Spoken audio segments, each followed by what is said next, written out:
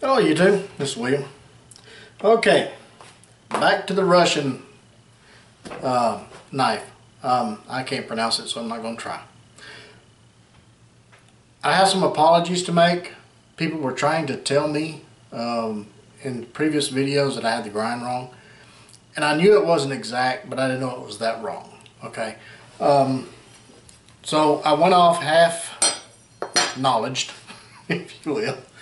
And I just looked at the picture and I didn't actually read about the knife and think about it and study about it. I just went to the grinding wheel and took off. That's the way I do most things. I just dive off in there.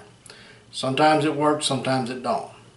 But these two knives, these two here, they work.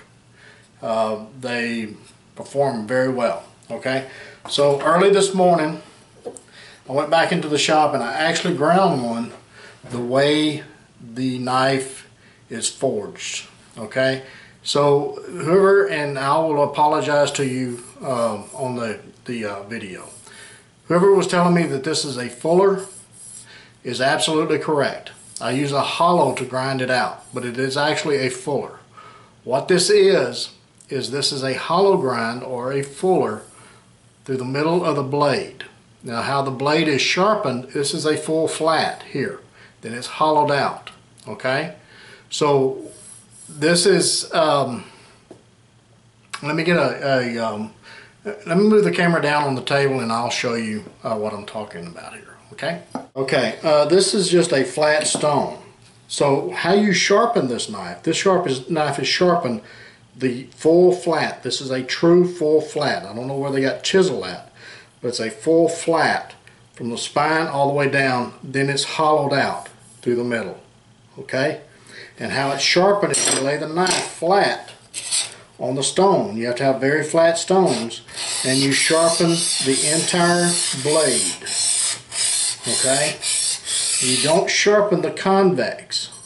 The convex stays the same throughout the whole thing. I mean, you clean it off with a piece of leather, strop it or whatever, but you never actually sharpen that. You sharpen it from that side. Okay, that's how the original knife is. Now when I ground this, I ground the as I did with the other convexes, way up high on the blade. Can't do that. After I got the knife and I started testing it after temper, I had to round this convex off even more. Okay, so actually the convex should only come up maybe at that part more like a Scandivex, if you will, or what we know as a Scandivex. And I put my stamp and C on the opposite side because I couldn't put it on this hollow side because it's going to be, well, you just can't stamp that hollow. Okay, because it's got to be polished after heat treatment. So anyway, I put my knife, the logo, in Model C, which is the third model in this prototype, on the opposite side. And somebody asked me why I put my logo on that side, because typically makers put it on this side. And the reason I do that is because when I first started, everything was marketed through video. And so as I was using the knife, you could see the logo on that side. It's purely a marketing thing. Okay, so anyway, a little tidbit of information there. So after playing with this, I think I got the blade to where it will hold a decent edge through some testing. So let's kind of just do some light testing on the blade and see how it performs. Okay, so here's a piece of leather. Let me just clean the edge up a bit. So let's just see how it slices through leather, just like the other ones. See, it does have a little bit more pinch than the other ones do. Okay, and if you look at the tip, you can see how the tip curves around that hollow. It's concaved, I guess you will, on this side. Okay, my hands are filthy. I've been in the shop all day. But anyway, so what that does is that creates a circular cut with the knife. And you'll see as they're testing the knives, they use these knives to cut frozen fish. So as they're slicing the fish, it curves out a hollow like so. So it brings out the flesh from the frozen fish. Instead of doing a straight cut, it will actually wants to do a curved cut. Okay, for this type of grind. Now the other knives I made don't do that. All right. So this knife was designed and it performs to do dipping or curving cuts, and it performs those things very, very, very well. All right. It does exactly what it was designed to do. So get in there, and dipping out material is just a piece of cake. It's a walk in the park, as you can see on this right here. It's almost like a gouge, and somebody had mentioned that in the video, that in the comments, that one of the previous videos, it was like a gouge, and they're right. It's like a gouge. Okay, so as far as feathers, I mean, the knife does awesome feathers. Okay, now as far as splitting and batoning and things like that, the knife was not designed to do that. There's really no wedge on this blade that provides a splitting action. It's even thinner here than a full flat would be. So will it baton? Probably within reason it would baton, and this is a 3/16 blade, so it would baton a little bit. Now, you saw this knife go through some serious red oak, but it's ground different than this knife. This knife is a hollow grind, which is a hollow grind all the way down, and it has a convex on this side, whereas this is a full flat, so the entire side of the blade is ground toward the middle, then hollowed out, so it's even thinner than this knife. Okay, so that is the difference. I think after using this knife a little bit, it performs very nicely. And just to kind of show you how it'll fillet, I got some cardboard here.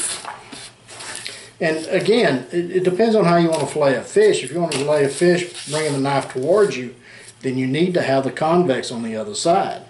Okay, if you're right-handed. Now if you're left-handed, this was the right side for you if you want to pull the knife towards you doing a fillet. So the convex side is your fillet side of however you want to fillet the fish, and that should be resting against the fish's backbone. So again, just like the other ones, you have a complete controlled slicing motion. Okay, just like so. You just turn the fillet over,